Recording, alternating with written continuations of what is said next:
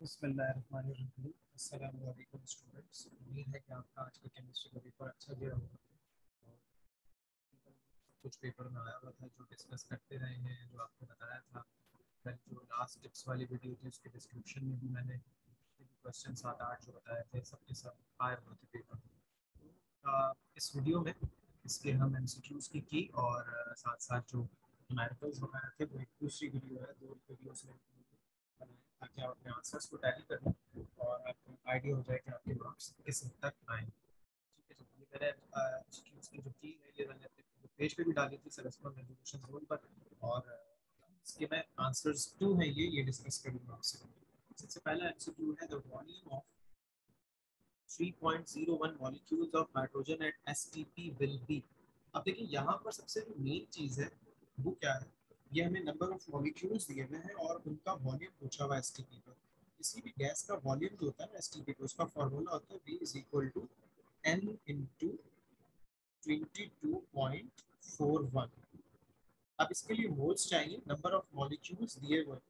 Number of molecules की मदद से कभी भी आपको मोल्स निकालने हो तो उसका फॉर्मूला होता है नंबर ऑफ मॉलिक्यूल्स को आप डिवाइड कर दीजिए एवोगैड्रोस नंबर से। एन एम लिख रहा हूँ मैं नंबर ऑफ मॉलिक्यूल्स के लिए, एवोगैड्रोस नंबर से डिवाइड कर दें 0.5 आएगा। उस 0.5 को आपने मल्टीप्लाई कर देना है 22.41 से, आपको आपका आंसर मिलेगा 11.2 डेसीमीटर। 602.10 में कितने सिग्निफिकेंट फिगर है, और सारे के सारे सिग्निफिकेंट फिगर है इसमें। It contain 5 significant figures. उसके बाद है one mole of water contain number of hydrogen atoms. अब इसको बहुत सारे बच्चों ने गलत किया, उन्होंने कहा वन मोल है तो 6.02। नहीं बेटा, वन मोल में वाटर के अंदर उसने हाइड्रोजन के एटम्स पूछे हैं। तो एक मोल वाटर के अंदर दो हाइड्रोजन के एटम्स है ना, तो हमारे पास एक वाटर के मॉलिक्यूल में दो हाइड्रोजन के एटम्स हैं। तो वन मोल में टोटल मॉलिक्यूल्स कितने होंगे 6.02। अब उसमें हाइड्रोजन के एटम्स कितने होंगे, 6.02 को 2 से मल्टीप्लाई कर दीजिए, इट विल बी 1.204 एक्सपोनेंशियल 24। ठीक है जी। अच्छा जी, नेक्स्ट है the phenomena, this phenomena is due to the surface tension. Surface tension की वजह से कौन सा फिनोमेना होता है, कैपिलरी एक्शन है। ठीक है जी। The rate of diffusion of carbon dioxide is equal to carbon dioxide का मॉलिक्यूलर मास 44 होता है और C3H8 का मॉलिक्यूलर मास भी 44 होता है, तो इन दोनों का रेट ऑफ डिफ्यूजन बराबर। This law is applied in collection of gases over the surface of water। Dalton's law of partial pressure होता है ये। उसके बाद है volume volume relationship is based on Gay-Lussac's law। In James Chadwick experiment, alpha particles were bombarded on beryllium पे bombardment की थी। This color has the largest wavelength in the visible spectrum। अब visible में क्या होता है, वेब की ओर violet, Indigo, blue, green, yellow, orange, red. सबसे लास्ट में रेड है तो रेड की वेवलेंथ सबसे ज्यादा होती है, वायलेट की सबसे कम होती है। The maximum number of electron, अब देखो ये वाला जो एमसीक्यू है ना, इसमें एमसीक्यू को देखना होता है क्या पूछा हुआ है।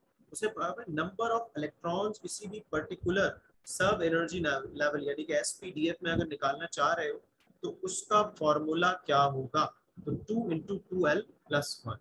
उसके बाद ये एक MCQ 11 जो है ये हाइड्रोजन स्पेक्ट्रम से आया और ये रिड्यूस सिलेबस के मुताबिक तो ये इंक्लूड नहीं था, लेकिन उन्होंने दिया हुआ कि इन द हाइड्रोजन स्पेक्ट्रम। वैसे जितनी भी क्लासेस हैं हमारी, हमने तो सबको ही पढ़ाया था ये टॉपिक हाइड्रोजन स्पेक्ट्रम के, ऐसे ही पढ़ा दिया था कि जब हमने बोर की सारी डेरिवेशन कर ली तो उसको भी कर लेते हैं। तो हाइड्रोजन एटम में स्पेक्ट्रम में जब किसी भी हायर एनर्जी लेवल से इलेक्ट्रॉन फर्स्ट एनर्जी लेवल में आता है तो उसको हम लैमन सीरीज कहते हैं। अल्फा पार्टिकल एमिट कर रहा है यूरेनियम 92 238, तो किस में कन्वर्ट होगा, बहुत बार एमसीक्यू डिस्कस हुआ है ये।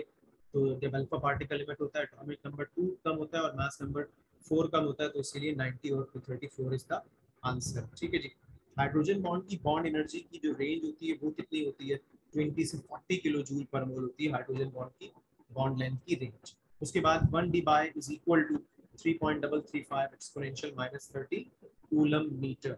उसके बाद this molecule has the highest bond energy but the shortest bond length. सबसे ज्यादा बॉन्ड एनर्जी और सबसे कम बॉन्ड लेंथ किसकी होगी। अब इसमें देखें दो ट्रिपल बॉन्ड वाले ऑप्शन है, कार्बन और नाइट्रोजन।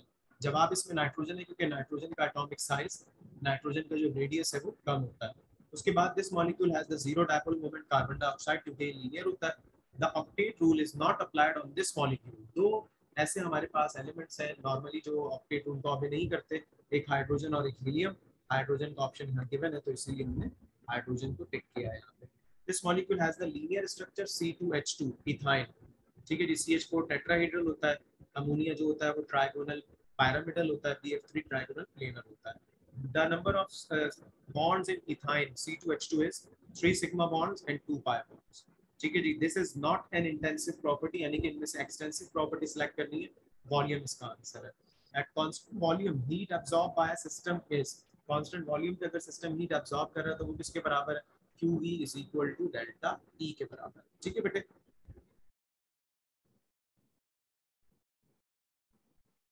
अच्छा, इसके बाद इन द रिएक्शन, कौन से रिएक्शन में Kp Kc से बड़ा होगा?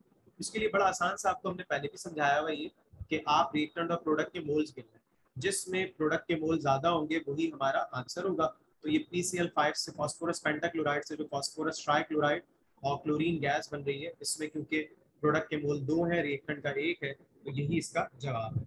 In an exothermic reaction increase in temperature favour, जब आप एक्सोथर्मिक रिएक्शन में टेम्परेचर बढ़ाओगे तो रिएक्शन कहाँ जाएगा? रिवर्स डायरेक्शन में, ठीक है जनाब। उसके बाद the reaction acetic acid alcohol मिले, इथाइल एसीटेट और वाटर बना, ये एस्टरिफिकेशन कहलाता है क्योंकि यहाँ पे ईस्टर बन रही है इथाइल एसीटेट जो है।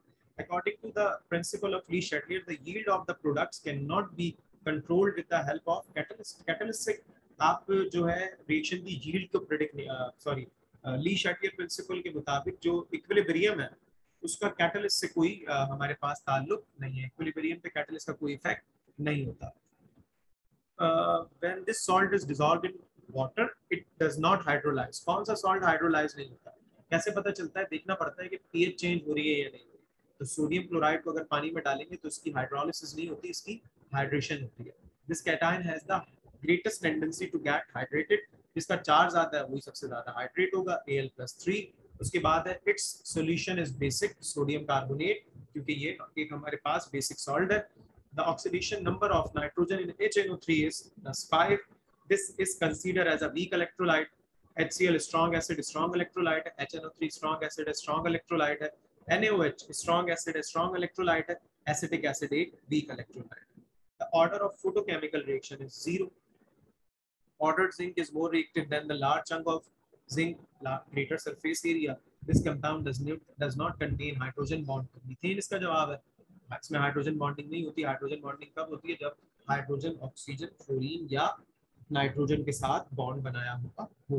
Motor oil grading is done on the basis of, motor oil grading की जो बेसिस है वो कौन है जनाब? विस्कोसिटी है। विस्कोसिटी की बेस पर मोटर ऑयल ग्रेडिंग की जाती है, ठीक है जनाब। उसके बाद हमारे पास the colour of universal indicator in neutral solution is green.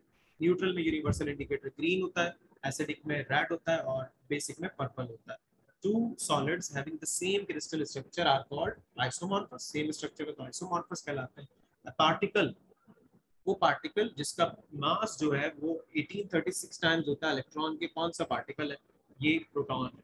The vapor pressure of water at 100 degree centigrade is, 100 degree centigrade water का बॉइलिंग पॉइंट है और बॉइलिंग पॉइंट पर किसी भी लिक्विड का वेपर प्रेशर एटमॉस्फेरिक प्रेशर के बराबर होता है। So the answer is 760 top. This one is not same in sodium, magnesium and aluminium।